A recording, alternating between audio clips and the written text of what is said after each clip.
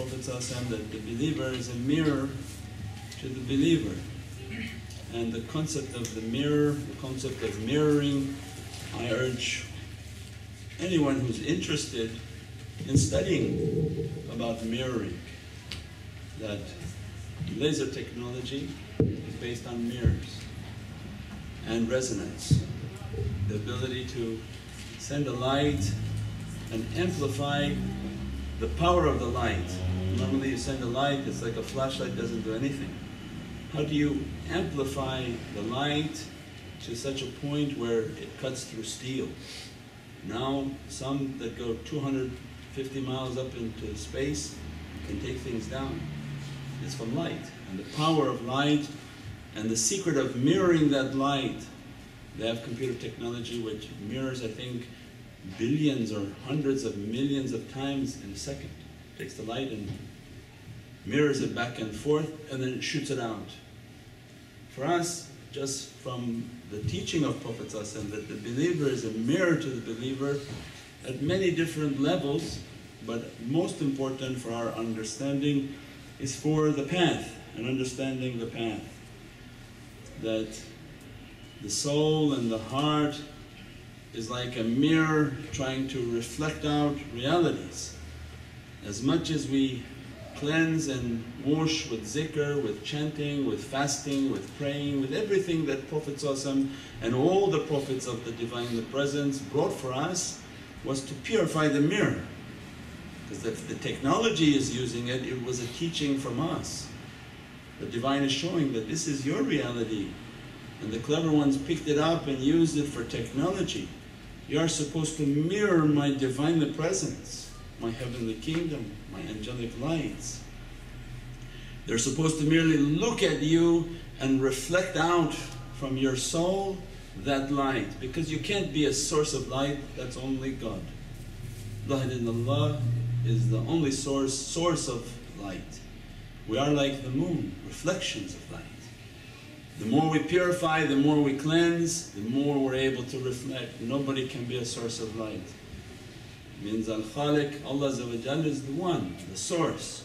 We are in levels of purification, purify, purify, purify, to begin to reflect. For us, that we'll learn the reality upon the horizon and within ourselves. Earth, moon and sun are very important in the relationship of our spiritual progress. The sun being the source of light, and the physicality and our earthly reality is the earth, and the moon being the reality of the soul in this example. That it's trying to reflect the perfection of the sun and shine upon the earth. When we begin to study, the earth is in need of these two lights. It needs the sunlight and it needs the moonlight. And it can't exist without the combination. No growth, no breath, nothing happening if no moonlight. If only sunlight, everything burns. All growth is at night with the moonlight. Means for us then the understanding of this relationship is deep, because when we begin to ponder, if we don't know our spiritual path and any spiritual path, and we don't understand that when we move into the presence of people who spend their whole life purifying themselves, washing themselves, cleansing their mirror, then you move into their associations, it's like a house of mirrors. So when we understand that, then it becomes more and more clear for us. We said before that when you enter into the house of mirrors, we have to begin to know ourselves, because Prophet ﷺ teaching, who knows himself will know his Lord through the reflection, if it is that we want to know ourselves. So as soon as I begin to take a path of trying to know myself, don't claim to know your Lord, but divine teaching, no, first know yourself. You don't know your name in my presence. It's not the name your parents gave you. You have 7 names, 7 paradises in Divine Presence. You should know the name of each of your names in that paradise, and that name should be dressing you and blessing you. Divine saying, if you don't know yourself, each name like a ring of an atom. There are 7 levels of an atom, to the nucleus, to the center of power. Divine is teaching that if you don't know yourself, then don't claim to know me. So we are on a path to know ourselves. As we begin to take the path of knowing ourselves, we have to know that when we come across these mirrors, what is it that's reflecting? Because you ask to know yourself. In our hearts and in our prayers, and everyone prays differently and everybody's intention may have been slightly different, it doesn't matter. That at some point we reached out and asked that, my Lord, I want to approach you. I want your satisfaction. I want to leave this and move towards you. As many different prayers as the breath. People are praying different prayers. All of them the same result. The Divine says, go then and sit in the house of mirrors. The house of mirrors will tell you about yourself. If it is yourself that you want to know. Most people enter, and they enter the house of mirrors and they think that they know all the mirrors now. And that's where we fail. We fail coming to judge and criticize and comment upon all the mirrors in the house versus knowing ourselves. That the greatness, when we say Allahu Akbar, the greatness and the supremacy of the Divine Presence is His unique love, lovingness for just ourselves, each one uniquely Allah loving. It's so far beyond our imagination, we can't imagine God loves me that much that He has this detail for me, because the ego wants us to forget. No, it's not, can't be that detailed, no. Allah's love for me and for you and for us is so intense that He says, go into that house of mirrors and I will begin to reflect uniquely about yourself, if it is yourself that you want to know. So better to take notes and to write and to begin to analyze myself. That when I enter the house of mirrors, there's no way that I know the Shaykh. There's impossible to know the Shaykh. That's the big mirror. That mirror is reflecting out all of our imperfections. And those that are attending the majlis and the ceremonies of zikr, they are all also mirrors in the way. So as soon as we enter into the house of mirrors, we begin to criticize. We begin to experience all sorts of experiences, and again it's something that we have to really contemplate and begin to understand. When you watched movies as kids and you saw Cinderella, was it Cinderella or Sleeping Beauty? Mirror, mirror on the wall, who's the prettiest of them all? Who said that? There you go, it was the witch. The witch means the bad ego that's not happy with itself, not happy with its image, not happy with what Allah has decreed for it. And always looking for something that will glorify and gratify itself, but not looking for its reality, so it finds a magical mirror that lies to it all the time. And only that mirror is the one that it appreciates because of its ugliness. It looks into the mirror and says, who's the fairest one of them all? Who's the most beautiful of them all? You are, you are. And becomes the favorite of the wicked witch.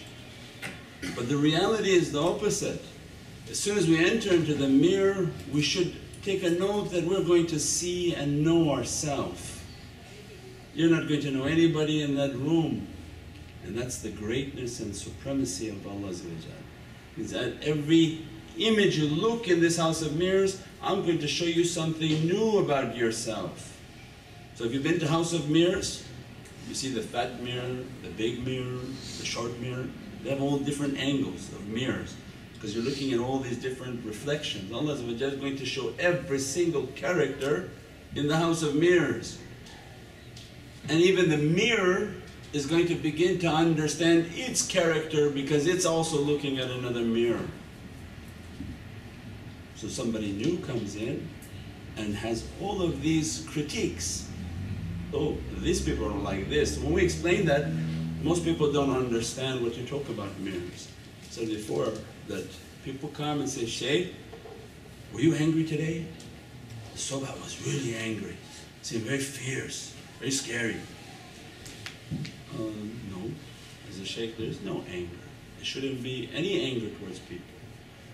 But what you're picking up is your own anger.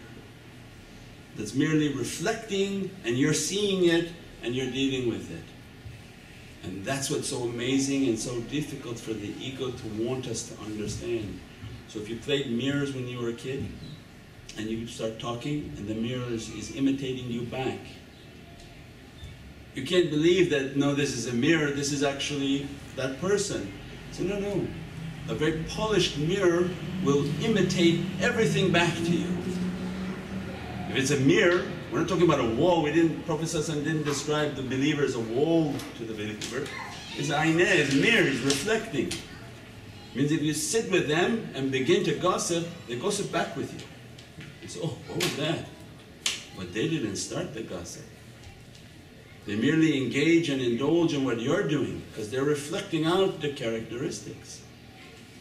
You're angry and you start to look at them and you feel like, oh, what are they talking about? They talk about everything and it makes me angry and they're angry. I say, no, it's merely my reflection. That Allah wants me to see myself. And then I interact and turn to this person and begin to have a difficulty with this person, then a difficulty with that person. Why this person said this, and why this person did this, why this person touched that. Everything becomes a complaint. Everything becomes an issue. All they want is money. All they want is this, all they want is that, all they have is this. The people there are rude, the people there are this, the people there are that. And this was the house of purification. This was the reality of purification. That at every moment we should be thinking that, why am I thinking what I'm thinking? Because Allah wants that characteristic to be known. He said many times, if you don't have anger, you wouldn't be hearing anger in any of the lectures. Some people are so self-conscious, they know the lectures about them, but there's been no name mentioned. Because the conscience knows. The conscience is saying, hey, that's about us, that's about me, and it's about all of us. That's why we said at the beginning, it's always a lesson from myself. Because we're all in the mirror, we're all reflecting out. And when we go to the more powerful mirrors, they're reflecting a more powerful image out. Because each power of every mirror is going to go deeper into the characteristics, going to go deeper into what Allah wants to be brought out. If you don't know the sickness is within you, you can't repent, you can't ask for forgiveness, and you can't bring it out to cut it. And you merely live with the sickness, die with the sickness, and be cleansed in the grave with that sickness. Every action Allah is going to bring to an account. And it's God's mercy to understand ourselves while we're alive. Then it gives us an understanding of understanding other people. Because as soon as you sit with someone and hear them complaining, it's quick to know, you know what their sicknesses are. Because whatever they're complaining about, it's because of their sickness.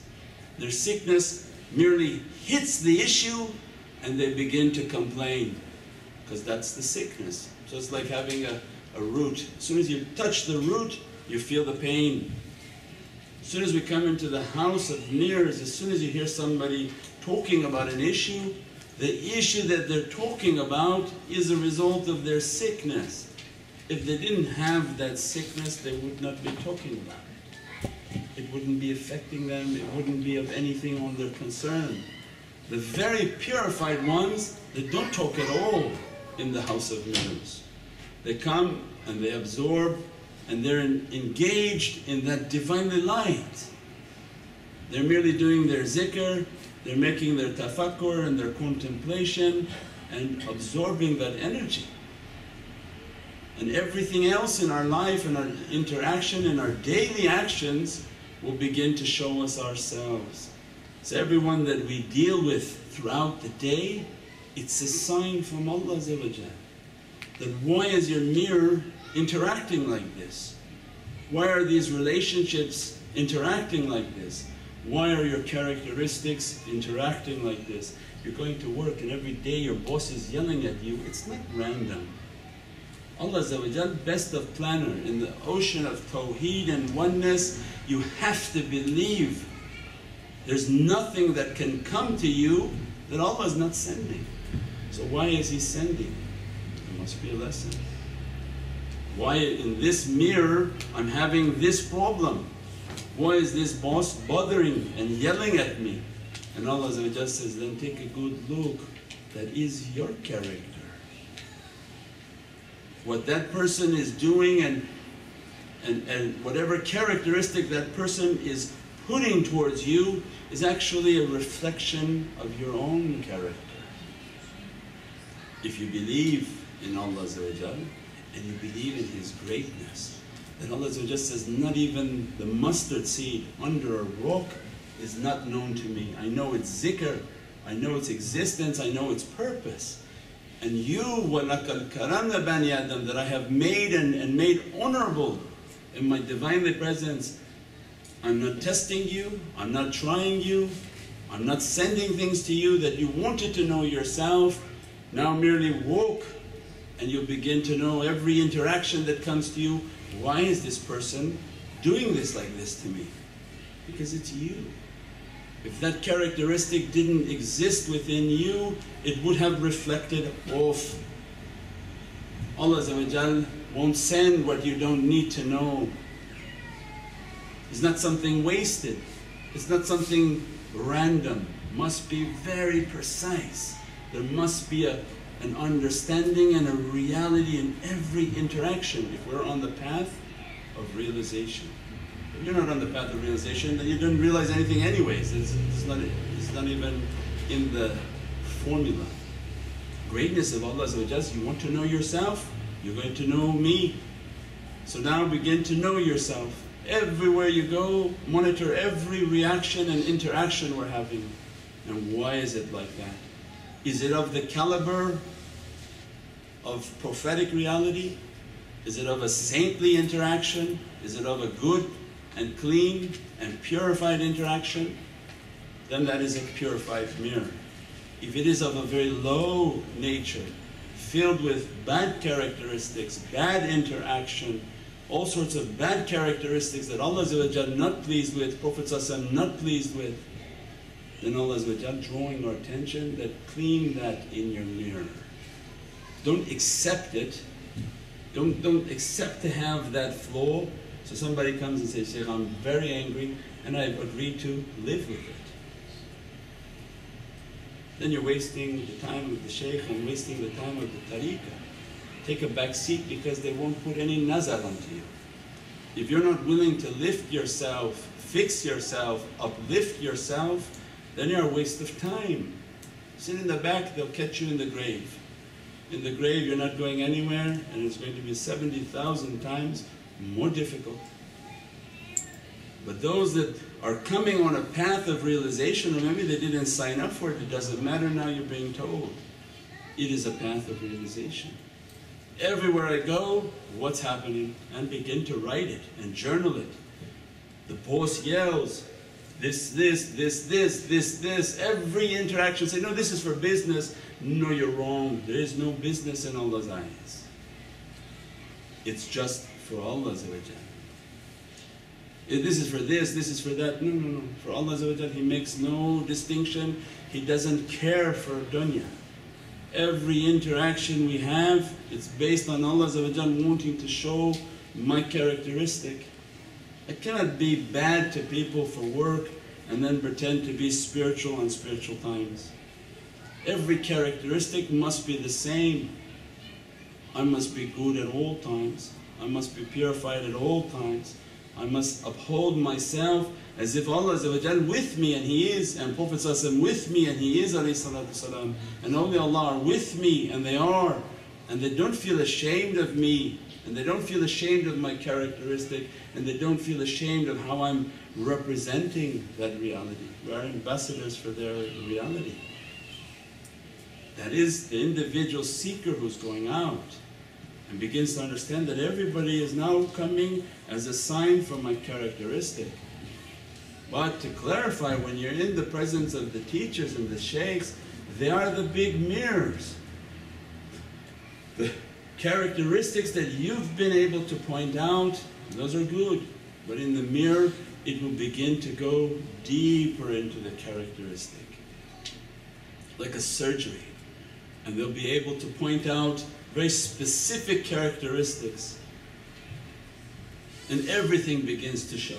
We said before, you come and they begin to tell you to be generous. And you say, no. Why have to be generous? Because you're cheap. If you're cheap, how are you going to meet Allah cheap? How are you going to be asking Allah for something if in our lives our hand is like this? If your hand is like this, what's going to come into it if nothing can leave it? Means then the worst of characteristics. But if you're always generous, always loving, always giving, as much as you give, Allah will give you 10 times, 700 times more. And if you come and you're angry, then what's the purpose of coming to chanting anger and understanding the characteristics to be angry? And people come and say, no, I'm not going to eat this food, I'm not going to drink this stuff. This is all from the ego. These are all from the characteristics. Then why? Some people say, no, I have to have a very specific meal, very specific diet. Do you know that most people are dying for just water? Now they said in Pakistan there are areas and regions that they have no water. And they're plagued by drought, and all over the world now people have no food. They say in Moldova there are children who eat from the trash can if they can find anything. They go to areas where maybe animals and birds have died and they pick at it from dead carcasses. How we can sit in front of Allah and say, no, we pick certain types of food that we can eat, if it's organic or not. If it's not organic, Shaykh, I can't eat it. If the eggs aren't special, if the water is not special. It's all lies. It's all from the bad characteristics showing itself. Then why does that happen when I go there? Those are the characteristics that Allah wants to bring out. Why to be angry, why to be stingy, why to be so critical, why to backbite and talk about everyone, but never talk about yourself and your own bad characteristics. We only see all the other people's faults, but never our own faults. So understanding the mirror and understanding the relationship is the first step in tariqah. Because once we start to write down that, oh my God, these are all my characteristics, the next time I go there, I know something gonna happen, somebody gonna say something. And then I gotta monitor myself, why am I getting angry and frustrated when this person's saying this? Because it's within me. And Allah wants that sickness to be known. If you're a very controlling person, you can't stand somebody else exhibiting any type of control. It makes you go crazy because you're controlling. It means every characteristic is going to be reflected out to us. سبحان ربك رب العزة عما يصفون وسلام على المرسلين والحمد لله رب العالمين.